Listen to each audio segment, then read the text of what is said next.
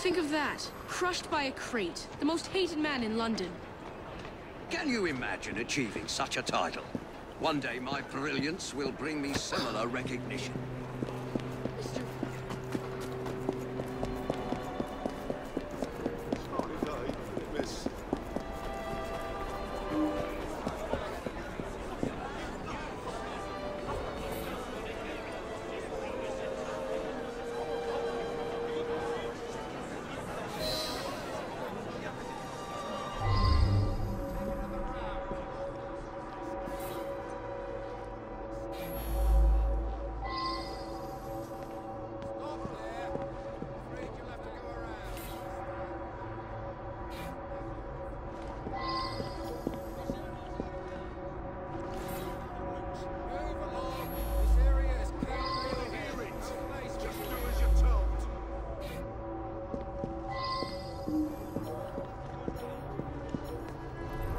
I know the man. He's hated by everyone.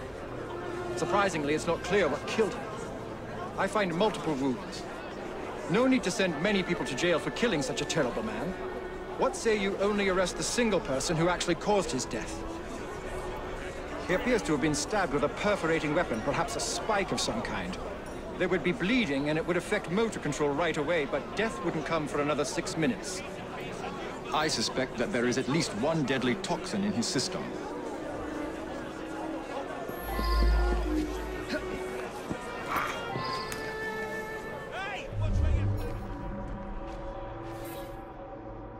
I should return and find out about this.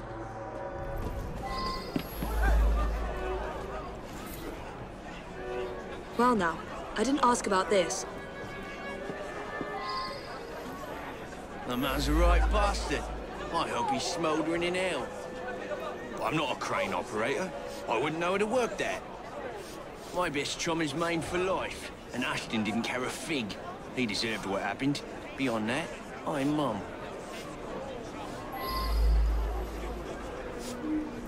He owned this site and paid us.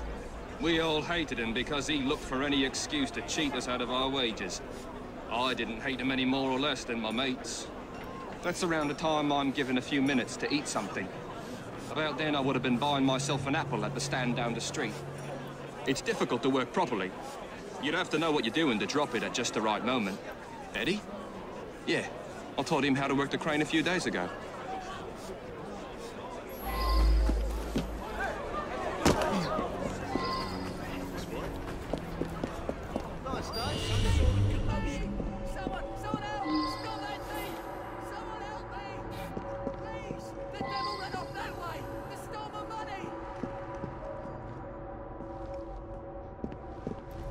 He's my husband. Each day I bring him the household expenses just after he eats his apple. I also brought him his invitation to the knighthood ceremony, the one with the special scepter. Of course, he wasn't going to take me along. I often tie up my hair around a knitting needle. What business is it of yours?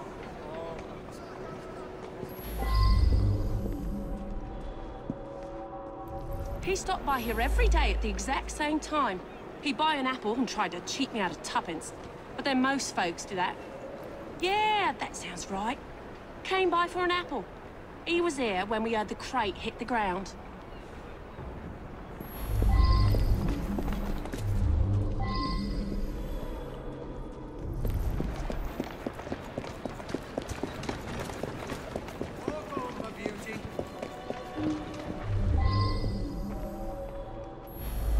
Stops in front of this pub every afternoon to check on business rumours. Something of a bastard, Ashton. Told me he had a bit of jam on the side, if you know what I mean.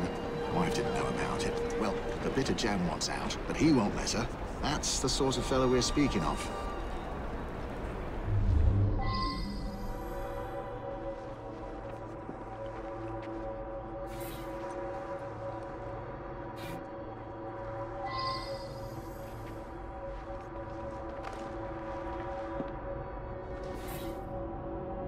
I should return and find out about this. That was Ashton's doing. The man had it in for me. He paid workers to wreck my machines. Cost me a fortune. As long as he was around, I'd never prosper. As a matter of fact, I do carry a revolver at all times. It can be a dangerous neighborhood for a wealthy fella such as myself.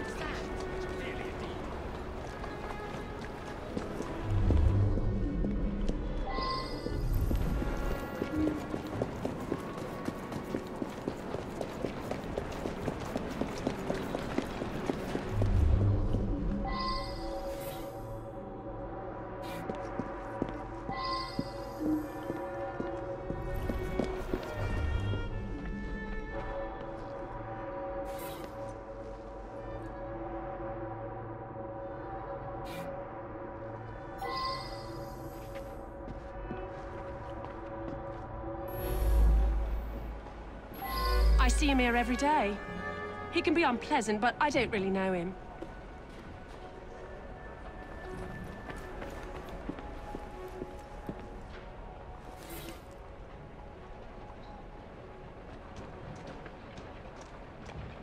I should go back and ask about this. He's been coming to me for years. He arrives precisely at 1 o'clock and leaves 2 minutes later. He takes a bluish medication every day and prefers that I administer it. Mary is a trusted assistant. As far as I know, she's completely above board. Today, she swept the shop and prepared some medications. She also fetched herself an apple from the apple stand. This really is none of your business. He came to me for his blue medication. I gave him blue medication.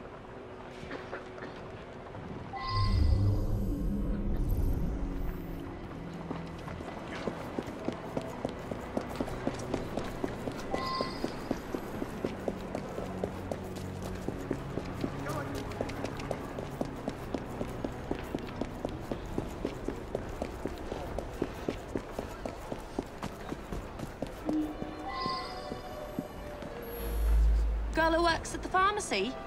Yeah, she slipped me an extra threepence. She had a special app just for Mr. Ashton. I gave him that one when he come by. Mr. Ashton did look strange-like. Eyes all yellowish. And then he turned pale after he bit into the apple. Almost green, really.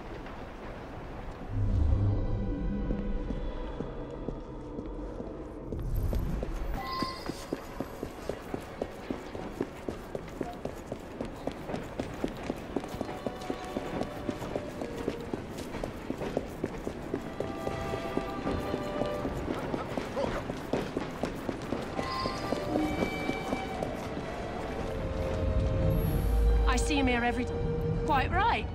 I asked the apple seller to give him a special apple. Is that a crime? He was a horrid man. That's all I have to say.